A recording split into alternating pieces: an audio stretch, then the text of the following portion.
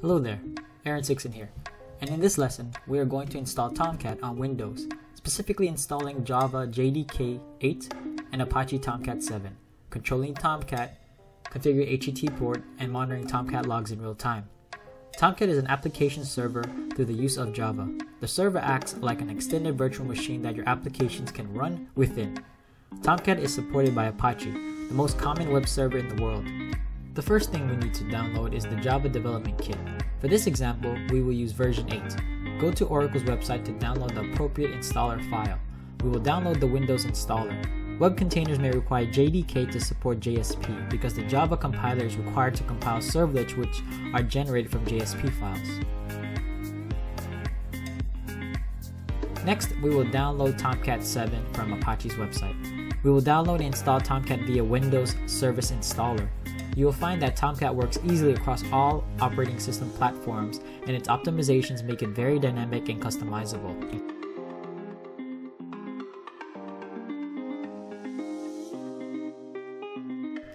Now let's install Java JDK 8. Go through the setup wizard. This will take a few minutes.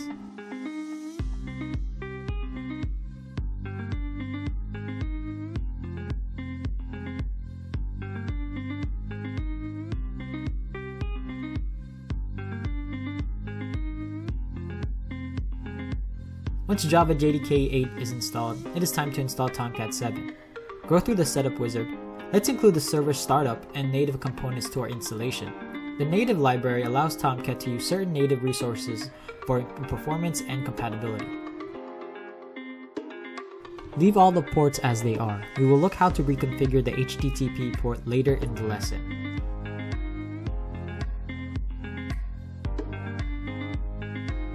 By default, the selected Java path is pointing to the JRE path. We will need to point the path to the JDK, so let's configure this path before we proceed.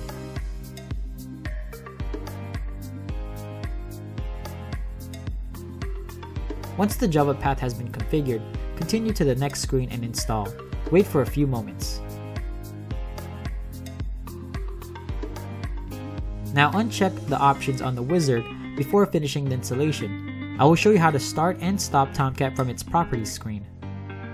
Navigate to the bin directory of Tomcat 7 in your computer. For this installation, go to your local disk, Program Files, Apache Software Foundation, and to Tomcat 7. Go inside the bin directory and double-click on the item that says Tomcat 7 w.exe. This will open up Tomcat properties. From the prompt, you will be able to see that you can start and stop Tomcat from here. Let's start up Tomcat. Once we have started Tomcat, open your web browser and type in the address bar localhost :8080, since this is the HTTP port we kept during the installation session. We can now see that Tomcat has been successfully installed and it is running on port 8080.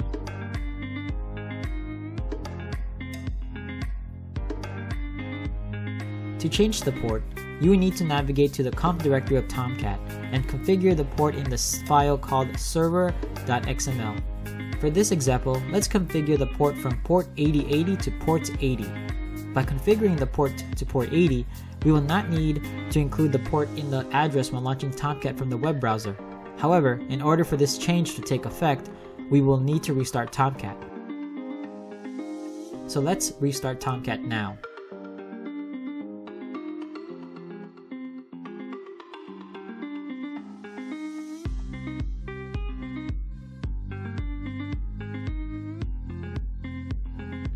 After Tomcat has restarted, go back to your web browser and just enter localhost and hit enter. You will now see that your Tomcat instance is not running anymore on port 8080. In this part of the lesson, I will show you how to monitor the Tomcat logs in real time. But first we need to download and install BareTail. So let's do that now. BareTail allows you to monitor logs like Tomcats in real time. Once it has been downloaded, run BareTail and open the Catalina log file found in Tomcat's log directory. Once it is open, this will be monitored in real time.